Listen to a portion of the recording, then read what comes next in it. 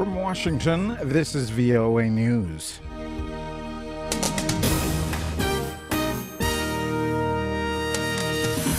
U.S. Secretary of State Kerry preparing for a statement on climate change. Protesters in Ukraine may be ready to give up the capital City Hall. I'm Vincent Bruce, reporting from Washington. U.S. Secretary of State John Kerry is in Indonesia, where he plans to make a major speech Sunday on climate change and its possible impact on Asia.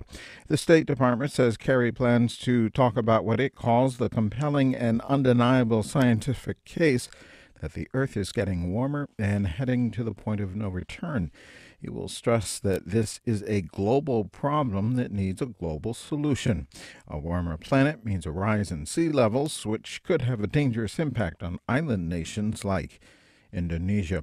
Kerry arrived in Indonesia Saturday from China, where he talked about global warming and other matters with President Xi Jinping. Opposition leaders in Ukraine say protesters are ready to vacate the Kyiv City Hall they have occupied for more than 2 months.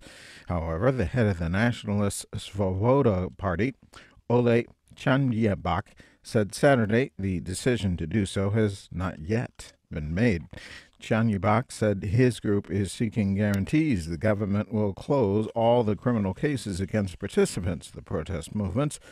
The apparent easing of tensions comes after Ukrainian authorities freed all 234 jailed members of the protest movement. More on these stories at voanews.com. UN mediator Lakhdar Brahimi apologized to the Syrian people Saturday as the latest round of peace talks in Geneva between Syria's government and opposition ended without any agreement. He said those 2 rounds of talks have not done very much. Lisa Schlein has the story from Geneva. UN mediator Lakhdar Brahimi's final meeting with the 2 warring parties lasted only 27 minutes.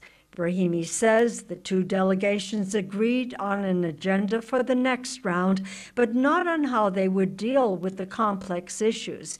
He says the agenda reflects topics each side considers most important. For the Damascus government, Brahimi says combating terrorism is the most important issue. The Western-backed opposition says formation of a transitional government is crucial, and that Syrian President Bashar al-Assad cannot be a part of any transitional government, and that he has lost all legitimacy as a national leader. Negotiators representing the Syrian government reject this view. Lisa Schlein for VOA News, Geneva.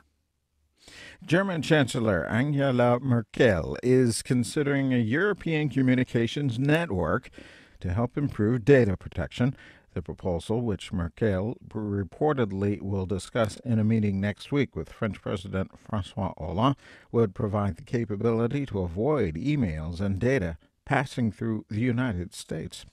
Lebanon has announced a new cabinet that includes a wide range of political groups, breaking months of bitter infighting, mostly over Syria's civil war. Prime Minister Tamam Salam announced his 24-member national unity government on Saturday. Parliament had designated the Sunni lawmaker as prime minister in April last year, but rivalries between the Shiite Hezbollah-dominated March 8th coalition and the Sunni-led March 14th alliance had prevented Mr. Salam from forming a government. Venezuelan President Nicolas Maduro responded Saturday to ongoing opposition protests with a counter-demonstration bringing together thousands of his supporters. President Maduro, successor to the late Hugo Chavez, used the pro-government rally in the Venezuelan capital to denounce the opposition leader Leopoldo López. López currently faces an arrest warrant for organizing anti-government protests Wednesday that resulted in deadly clashes with police and government supporters. 3 people were killed, including 2 opposition protesters. At the Sochi Winter Olympics, the Russian-U.S. ice hockey team faced off against the U.S. and the Russian teams faced off against one another. At the Sochi Winter Olympics, the United States pulled off a dramatic 3-2 victory at the Bolshoi Ice Dome. VOA's Park Brewer has a report. President Vladimir Putin was among the partisan sellout crowd that was sent home disappointed when U.S. forward T.J. Oshie of the NHL's St. Louis Blues scored the deciding goal in a memorable, nail-biting 8-round shootout. But little did Oshie think he would be called on 6 times to try to score in the shootout. Oshie scored on his one shot in the round of 3, and his coach, Dan Bilesma, selected him for every succeeding attempt. He had 2 misses, but they came after Russian misses, so the score remained tied. Finally, in round 8, after Russian Ilya Kovalchuk missed his shot, Oshie scored the game winner. Park Brewer, VOA News at the Sochi Olympics. Russia has the most total medals with 15, followed by the United States and the Netherlands with 14 each. Germany leads the gold medal count with 7.